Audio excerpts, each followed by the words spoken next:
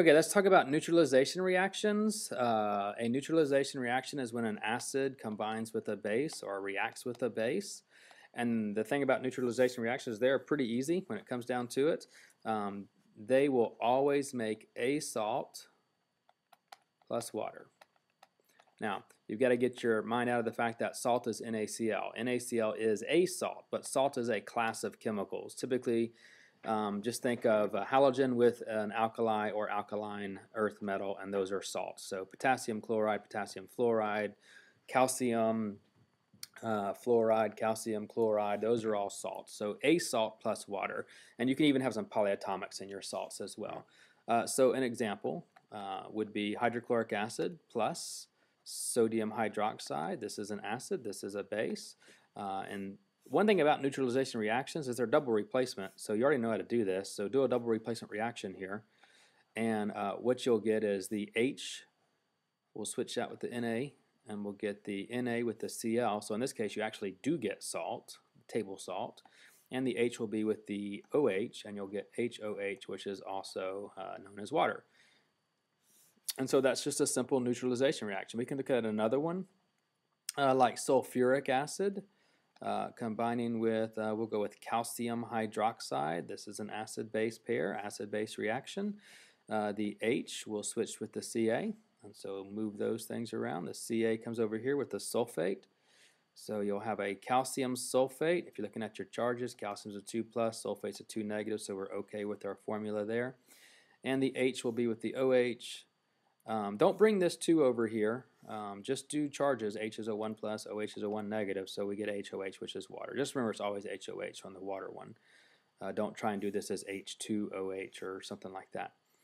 And so that's an acid-base reaction. It's really, really easy. It's just a double replacement neutralization reaction, makes salt and water, or a salt and water.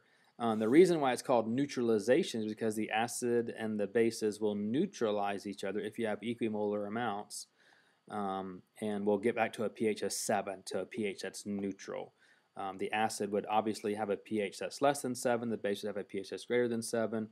If you put equal amounts, equal concentrations, when I use the term there a second ago, equimolar, equal moles of them together, then we'll get back to a pH of 7, and we'll have a neutral solution. And so that's why they're called neutralization reactions.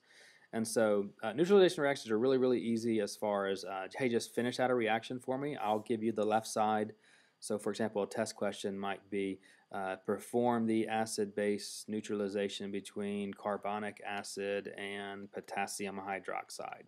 All right, I mean, that's pretty easy. We've done lots of completing the reactions types. So do your double replacement. You'll get potassium carbonate and water. Don't forget your carbonate's got a 2-, potassium's a 1, so we'll get a K2CO3 on the potassium carbonate. And so that's it. Just know, as a matter of definition, that these are your products of an acid-base reaction. We make salt and water, or a salt and water. Now, what if we wanted to talk about more about concentrations and volumes? Well, we can do an equation, VA MA equals VB MB. And this looks a lot like your dilution equation, which was V1 M1 equals V2 M2. So the volume and molarity of solution 1, or the stock solution, the volume and molarity of the diluted solution, it's the exact same format of the equation. But in this case, the A's represent acids and the B's represent bases. And so if I take a quantity, a volume, a quantity of an acid with a certain concentration, and I want to know the volume or the molarity of the base, that will neutralize. This is a neutralization reaction. Neutralization, we want to know what those neutralizations will be, then we can use this formula.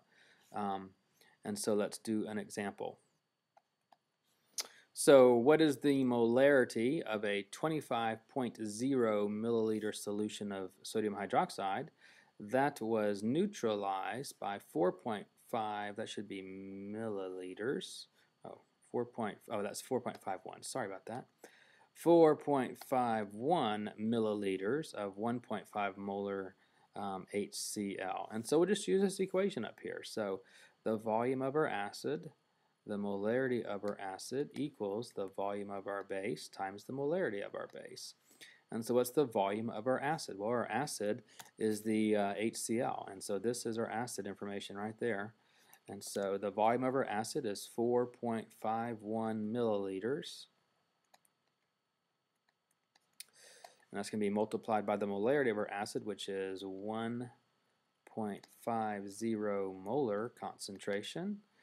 And the base up here is 25 milliliters is the volume of our base, 25.0 milliliters. And that leaves us the unknown as the molarity of the base, because that's the question. What is the molarity?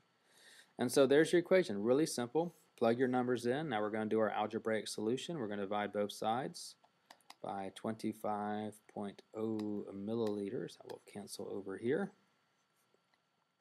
25.0 milliliters over here. So over on the right side, we just get the molarity as our answer, and then we just do our mathematics here.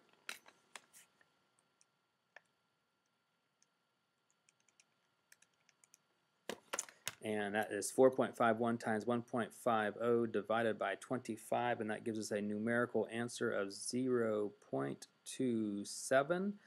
We can actually have 3 significant digits here, so we can add a 0 here, 0.270 exactly. And then unit-wise, you've got a milliliter here.